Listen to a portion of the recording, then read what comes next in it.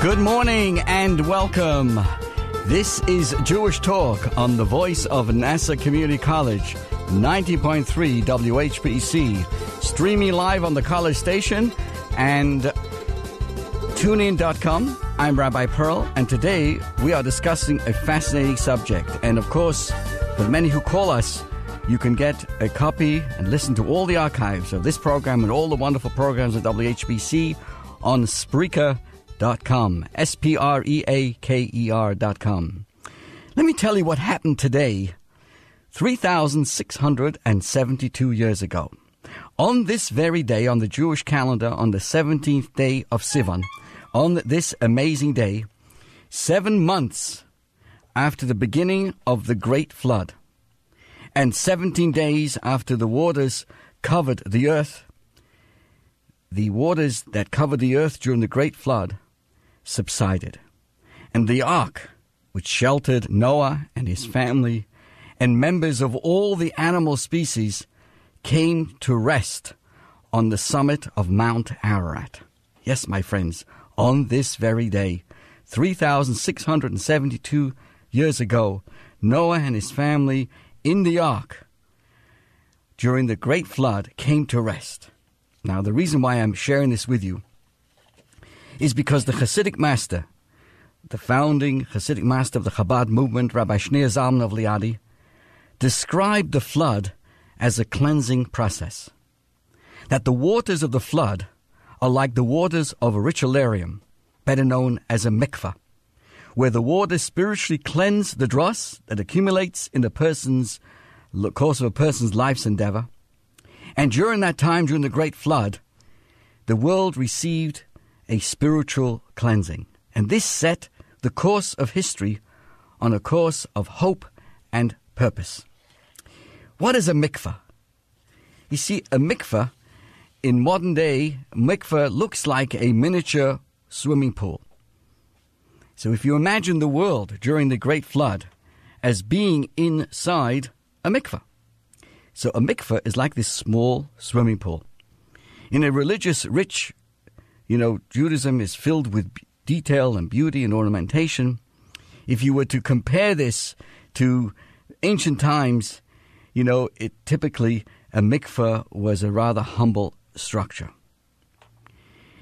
The mikveh really offers the individual, the community, the nation of all of us, the nation of the Jewish people, a remarkable gift of purity and holiness. No other religious establishment, structure, or rite can affect us because of this important mikveh. You see, the mikveh, researchers have spent millions of dollars searching for the secret of Jewish continuity.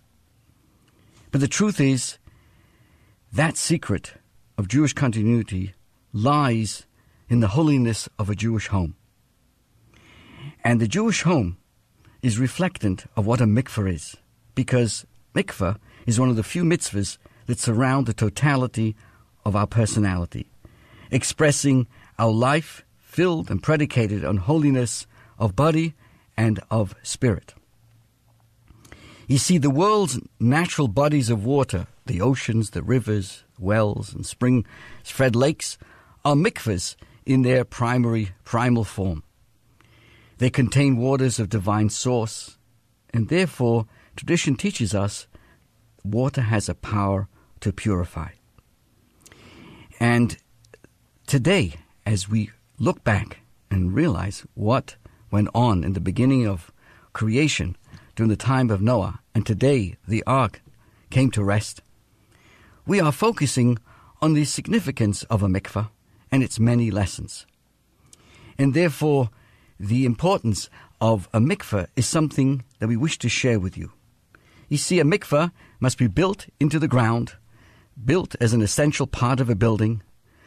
So the mikveh contains a minimum of 200 gallons of rainwater that has been gathered and siphoned into a mikveh pool in accordance with a highly specific set of regulations. The reason you may be wondering, why am I speaking about this today, is because something extraordinary is happening. As I said, so many years ago on this very day, Noah's Ark came to rest after the world had gone through this amazing cleansing process of the flood. And an amazing historical event is happening today in Merrick, Long Island. And to share with us the good news, we're inviting to our Newsmaker hotline Rabbi Shimon Kramer, who is the Chabad director of the Chabad Center of Jewish Life in Merrick, who has joined us today to share with us this important good news for all of us here on Long Island. Welcome, Rabbi Kramer. Rabbi Kramer, thank you. Sure. Good morning. Thank you, Rabbi Pearl, for inviting me. I want you to know that everyone should know that how busy you are today, for today marks an important celebration. Please share with us the amazing historical event of celebration related to a mikveh here on Long Island. Thank you. So we're really excited. It's after many years that we're finally opening up the mikveh in Merrick. Merrick has been waiting for quite a number of years for this special opportunity. There's been a lot of effort put into this, and we're ready. We would like to take this opportunity to invite all the listeners to join us today, 3:30 at the Chabad Center in Merrick, 2174 Hewlett Avenue in Merrick. It's Hewlett in Merrick at entrance from Benson Lane. We'll give tours for the mikveh, talk about the mikveh, and then of course a Sudat mitzvah, which is at the time when we have a celebration. We also, of course, have a meal, so we will have a meal as well at the time. Fantastic. So 3:30 p.m. is the mikveh tour taking place at the opening of this great mikveh, 3:30 for a mikveh tour. Followed at about 4 o'clock will be a program and a buffet dinner. Amazing. Dear friends, I want to extend it on behalf of Rabbi Kramer, this amazing invitation. This is an effort, a joint effort over many years with Chabad Merrick of Belmore and Merrick and Wantagh, the Chabad Center for Jewish Life, led by the Kramer, Rabbi Shimon and Chani Kramer, who galvanized the community together with Mikveh USA and the Merrick Belmore Mikveh Association to bring this to happen. This has been an ongoing project. How long do you think it's been taking to actually put this all together? The plans on finding a location and getting it all together has been taking many, many years. The actual building of the mikveh took about 2 years. 2 years, fantastic. Dear friends, I want to, for all of us, to extend our best wishes to the Kramer family, to the Rebbe Shluchim over there, because we must appreciate, and I've knew a little bit on the ground, the thousands of hours of effort that helped make this happen today. And we want to thank you, Rabbi Kramer, and your Rebbitzin, and all those involved to making this dream happen for the community. Many people wonder what what is the secret of Jewish continuity. I think what you're bringing about today in Merrick Belmore area and that part of Nassau County is the real secret. The secret, of course, the holiness of a Jewish home, which is predicated on the importance of mikveh. And how the actual. Can you give us a bit of an idea of the mikveh? It's changing rooms. It has a waiting room. How big is the actual area itself? So first of all, thanks again for inviting me, and again, you're all welcome. I'm looking forward to seeing you this afternoon. The mikveh has, when you come in, there's a waiting room. Generally, it's by appointment, so there's not too much waiting, but in case it overlaps a bit, so there is a waiting room. And there are two preparation rooms.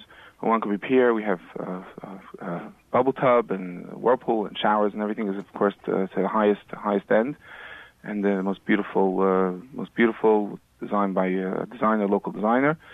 And then they go into an actual pool, which is chlorinated, filtered, clean water. Fantastic. Dear friends, we're talking about history is being made. Today on the Jewish calendar is the 17th day of Sivan. Sivan, 17 in the Jewish gematria, numerology, equals the word Tov. So we want to wish you, Rabbi Kramer, Tov, Mazel Tov, on the 17th day of Sivan, on the very same day that Noach rested on Mount Ararat. You're opening this amazing mikveh that's going to be opening to this afternoon at the Chabad Center for Jewish Life at 2174 Hewlett Avenue in Merrick. There's plenty of parking, everybody. Why don't you join us? Just come and spend an hour, half an hour. Be part of history. You can join Rabbi Kramer. He'll be giving us a mikveh tour starting at 3:30 p.m. at that wonderful location. And then about 4 o'clock will be a beautiful program. Can you give everybody an idea what's on the menu? I mean, Long Islanders, we like to know what's going on in the food department. Thanks. Yes, it'll be a meat menu. Oh my! Okay. now I'm really salad, coming. Fish, whatever you can imagine. It's catered by Seasons. Oh, now we're of course, talking. kosher. Okay. And yes, please come. There'll be enough for everybody. Thank you very much. Rabbi Kramer and his Rebbetzin have been working amazingly hard. They have an amazing Chabad center in the Merrick-Belma areas. And did you realize that, Rabbi, that BMW, they think it is the name of a car, really means the Chabad of Belma American Wontok, BMW. Am I right? Am I correct? So That's correct. We continue driving the BMW. That's Keep fantastic. on moving forward. Absolutely. So again, on behalf of all of our listeners and ourselves, we want to wish you success. And we look forward to being part of your simcha today and to continue. We all take this opportunity to wish you continued success in all your amazing pa'ulas, your amazing programs as Shluchim of the Lubavitcher Rebbe. Thank you and wishing you Hatzlacha Rabu Muflaga. Amen, and looking forward to seeing everybody. Thank you very much, Rabbi Kramer. So, dear friends, this is an important event here on Long Island. I wanted to share it with you. The opening of the Mikveh at the Chabad Center for Jewish Life. It was an amazing joint effort. Literally, so many hours. And really, we like to say thank you to you, Rabbi Kramer, to Mikveh USA, and all the local Rabbonim and so many community leaders who have spent years on this project. Dear friends, come, let us celebrate together. Mazel tov to Rabbi Kramer and all those involved in making this happen. So Mikveh is such an important idea, an important... the truth is, Mikveh is an institution that's sometimes a victim of a popular misconception. You see, immersion in water is naturally associated with cleansing. And sometimes to further complicate the issue, there's been times when Jewish people were not allowed to use rivers in their cities for bathing. So in response to that, they built bathhouses, many with mikvahs in or near them. Today, these factors have somehow connected the idea of mikvah and physical hygiene. But the mikveh never was a monthly substitute for a bath or a shower. In fact, in Jewish law, it stipulates that one must be very scrupulous about being hygienically clean before immersing. And therefore, as the rabbi pointed out, to facilitate that requirement, there are preparation areas before going to the mikveh with baths, with showers, with shampoos, with soaps, all kinds of good things. And that's really a staple of modern-day mikveh. And I would like to take this opportunity to extend an invitation. Typically, the mikveh is an important mitzvah, specifically for women. And if you've never had the opportunity to go to a mikveh, even if a lady is beyond having children, etc., it's still extraordinary mitzvah to go to the mikveh at least once in one's life. And certainly if a person is still young and going through that the monthly pauses, etc., it's an important thing to go to the mikveh. And we would like to really take this number, 516-739-3636. Call us, and in a very discreet way, and in a very modest way, my wife and others will help you learn about the mikveh and fulfill this extraordinary mitzvah. And this has really become a new awareness amongst many, many women today of the importance of a beautiful mikveh.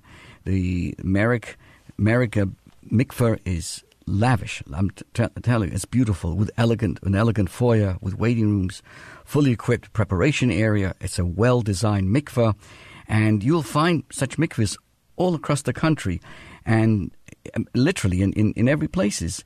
So, but what's exciting is that you can find now mikvehs in the most offbeat areas, and that are not just in Jewish metropolises.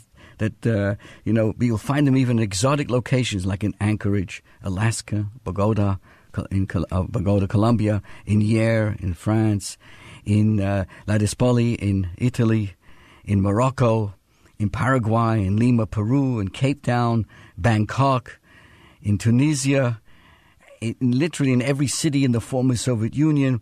There are literally today kosher and comfortable mikvahs, and rabbis and rebbetzins willing to and able to assist any woman in their use.